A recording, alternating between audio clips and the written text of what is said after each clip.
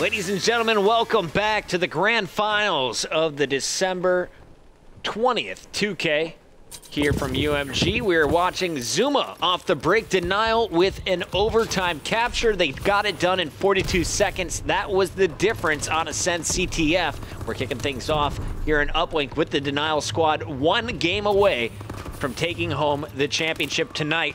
Prophecy, they're going to need 2 in a row, and they did an earlier comeback against Stunner. They were down 2-0, came back, won 3 straight with a round 11 victory to get in this position. And right now, you're going to see Parasite moving up with the early uplink. Not going to happen. Satellite drop. Now it's going to be Denial and Attach trying to push this one to that blue uplink position. Shout out to Puckett, because he's going to cast this one solo. Yeah. Basically, all the play-by-play by Puckett. We weren't able to get into the game, and they started it, so we'll continue to talk about it. But do you think Denial's going to be able to close it out in the series, or do you think we're going to Game 5? You know, this should be Denial's game, but after watching Prophecy, they don't give up no matter what the situation is. They've been down in almost all the games we've watched today. They've come back in the majority of them, so don't count them out quite yet. At the start here, let's talk a little bit about the map. We have, of course, Denial spawning out at the snow with the escalator building near them. On the opposite end, you're going to see Prophecy. So talk to me, Duffman. Who's got the easier advantage off the start? In my opinion, the easiest advantage is the team that spawns, I believe it's Sentinel. It's not the snow side spawn. It's the opposite, by purple. Yep, that Sentinel. side spawn Nailed is it. that side spawn is more advantageous in my opinion, just because of the options as far as being able to move in through Biolab. You can even toss it from there if you jump out of it and work your way in through snow. But as far as the other side, it's more difficult because you have to either work your way out through purple and into Biolab through green, or you have to work outskirts towards green, which is very difficult to get there. What a performance by Saints clearing the way. That is going to go through from Zuma 2-0 start. And Zuma had to do nothing there. All he had to do was follow Saints, who cleared the way with 3 straight kills. But now here's a triple from Zuma. Saints and Zuma taking over this game. Attached now with the objective is going to be working with his partner, trying to get in position for a big score. No score from Attached. He's not even going to go for the toss. They're getting greedy, going for the 2-point plays. Prophecy now on your screen. Ricky trying to stop this satellite, playing some base defense. Gets this one out after 3 straight kills. Legal in the kill feed as well as Prophecy pushes out. And you're going to see Ricky try and wait for his teammates to push up first, potentially set up a pass here, something that we haven't really seen since the patch. And this could also be a position for him to go for the 1-point toss. Gets cut down, 4 down for Denial, though. It's going to be Fears pushing this one, and this is a 2-point jam. He's going to get it through. We're all tied up. 2 minutes still to go. Yeah, now what I noticed initially, I think on the side Denial are on, which as Duffman correctly pointed out, is considered to be the worst side because there are no easy routes to run the ball. What they're effectively doing is grabbing the ball, holding it, and then rotating it all the way around to the top of the escalator. So they're not, if you push, for example, if you just grab the ball and run forward towards blue, they're going to spawn on their point. The better option is, like they're doing, to get the ball, get the offs in mid Biolab and green, and just rotate the ball green, and then you can set up for the 2-pointer, which is exactly what they did in the first. Prophecy in the last 60 seconds has dominated your kill feed. It's been all red. Legal trying to move the satellite through the building that comes in mid-round. He's going to have teammates in front of him. Just as I say that, they all drop. It's going to be replays with your satellite attached, trying to clear out the Biolab. And as I say that, it looks like Replays is going to get chased down on the right side. Can he get through in time? There's a melee, big melee kill. One more player challenging from Bio. Zuma keeps this alive, and he's going to get a melee of his own. This is at least a 1-point play, and that is going to be it. No, he tosses it, bounces off the map, and he gets his own rebound for the offensive score. Zuma getting as lucky as can be, falls off the map after that one. Wow. Yeah, that was like when you brick a free throw, but then go up for the 2-point slam. So now we got Parasite trying to push this one through. Had a player right behind him, tosses the ball, tries to recover his health, doesn't get the kill. It's going to be Ricky trying to move up the satellite. Not happening. Replays gets the stop, and they will toss it out. 30 seconds still to go, and instead of tossing it out, it looks like Replays still has it, and he's going to be pushing through red. I just watched that play as Zuma fell off the map after that one. A little trick shot action happening here in Uplink. Starting to see some fun plays But Denial in control of it on the less favored side, which is honestly very surprising considering Prophecy, you know, being the team that they are. Parasite's very smart at this. Oh, missed just right. 2-4. Prophecy's going to be trailing. Sorry to cut you off there, Duff. No, I thought fine. Zuma was going to clutch it in the final 5 seconds. It aims just right. That is 2 missed opportunities from this Denial squad. Replays missed wide left, Zuma missing wide right. It could have been a 6-2 game. We'll see if that comes back to bite them. Prophecy now with the more difficult side. They weren't able to convert many captures on that first one, so this is going to be a bad position to start off in. Yeah, their objective on this side is essentially to just replicate Denial's strategy. First of all, most importantly, get the calls and get the kills. You need to have a player bio lab, a player around purple next to the ball, and a player green with the ball carrier. Run the ball green and go for either the 2-pointer, or if you Zuma, throw it and go for the audacious. You know, throw it, miss it, get the ball back, and then score the 2-pointer. Great cover. Ricky picks up 2. You see the melee from Legal, and there is a capture already. We're all tied up. 4 minutes, 30 seconds to go. Denial considered to have the easier side. They're on their first possession with Zuma picking up the satellite. Going into purple here. Ricky is doing the damage to start. And we're going to see Zuma toss the ball, pick it back up. That is a full armor. He gets hit instantly with the stun, though. Just Fears and Parasite up. They're doing a nice job of delaying it. Attach trying to rally in, but not in time. Parasite's going to get this satellite out, and now he's actually on the offensive push. He's got one player leading him. They're trying to get it out, and that was a big stop on the catwalk coming in from Denial. Replays now back on the attack. He's going for the 1-point play, and he does score. 5-4. Denial takes the advantage once again. Denial in a power position here with the better side of the map. They just got to make sure they continue to lock down and control the spawns for Prophecy to ensure that they don't run the same routes, the same strategy that Denial did on the first half.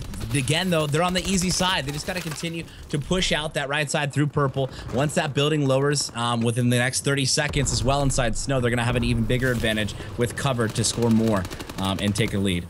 It's interesting actually how the building lower actually affects the map. You know, you don't really see much on competitive maps, but without the building there, the side Denial on, you can just throw the ball pretty much through snow to their flag to establish control base. Whereas with the building, you know, it blocks it.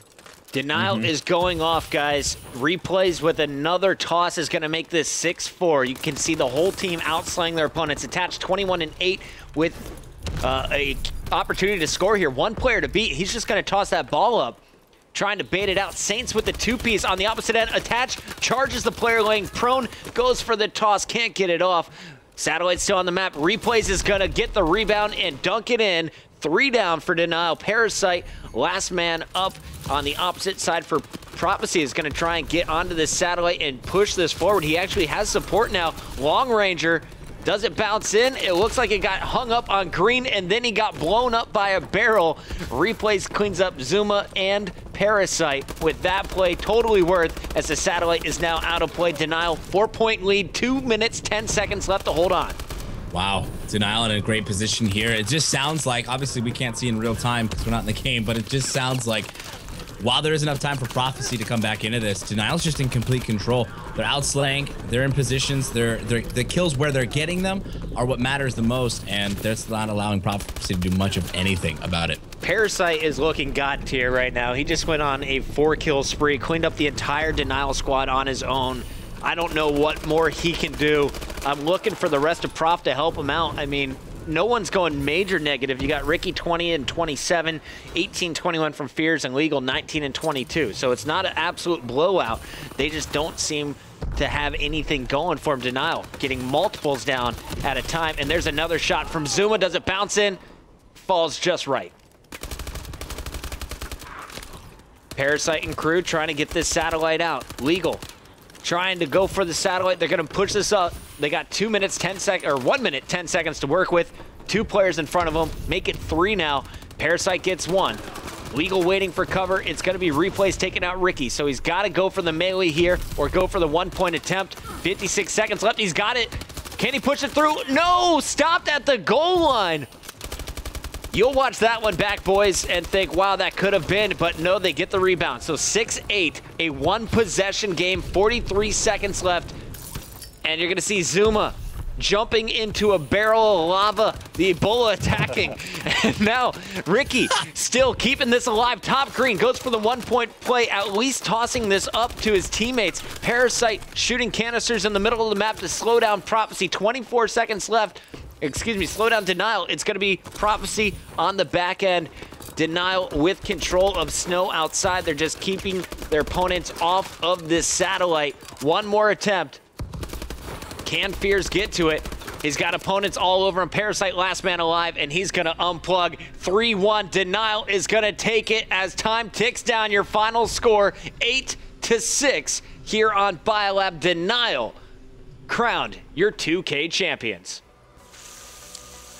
3-1 victory here in finals over Prophecy. And I mean, when it came down to our final predictions, I was right. But you predicted Denial in quarterfinals, Puckett, that they were going to take this tournament. I know the squad. I watched them last week. We saw them in the 2K, and this is the same team. They're just too good at respawn. The slaying ability is the difference maker that everyone on this team can kill. Replays, you're always going to see him near the bottom of that list, but in the games he goes off, they blow out their opponents. Everyone on Denial finishing with a 1.0 or higher KD.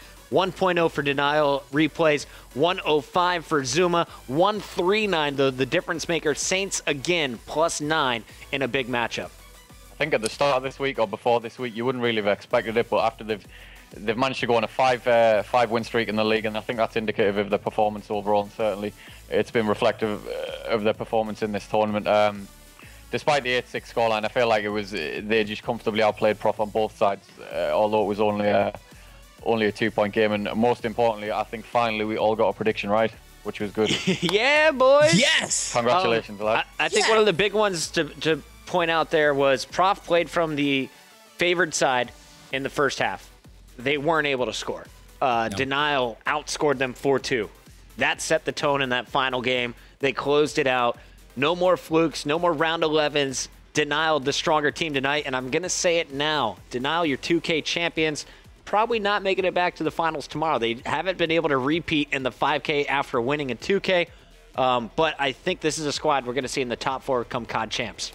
If they stick with this roster, top 4. Boom. Making bold predictions for no reason. It is a bold one. It is a bold one, mate. I like it. Ambitious. Fellas, thoughts on the state of Call of Duty in North America right now? Who are your top 5 favorite teams after watching the games today, Duff? Top 5 favorite teams to watch. Denial, obviously. Stunner. This is not in particular order. Denial, Stunner, Prophecy, FaZe, and Optic Gaming. OG? I think no particular order, again.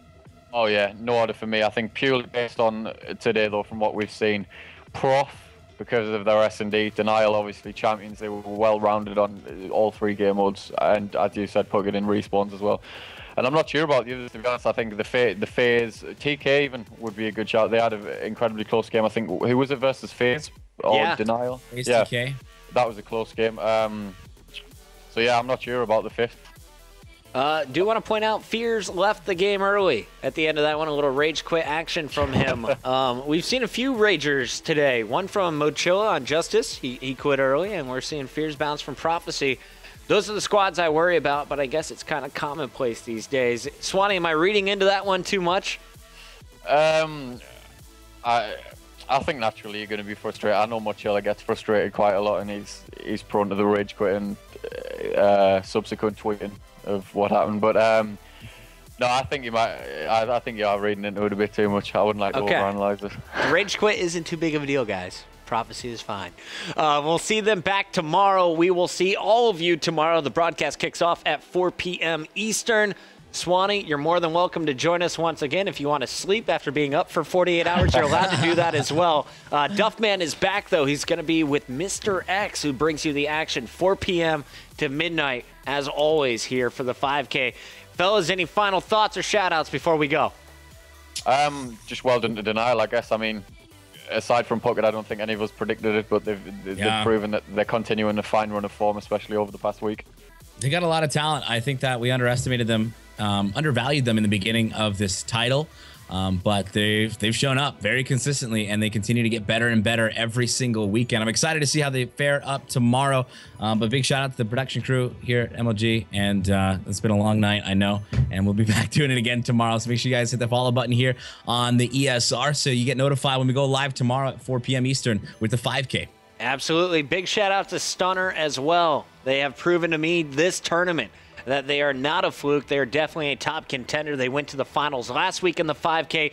This week, they're going to make it into the round of 4, going out in the semifinals, but pulling off that upset over Optic Gaming, our reigning 5K champions. Denials takes another 2K. Impressive performance from all of the boys. Attached, Saints, Zuma, and Replays. Congratulations on your big win tonight. Thanks to all the fans from all the teams watching tonight. We'll see you tomorrow, 4 p.m. Eastern.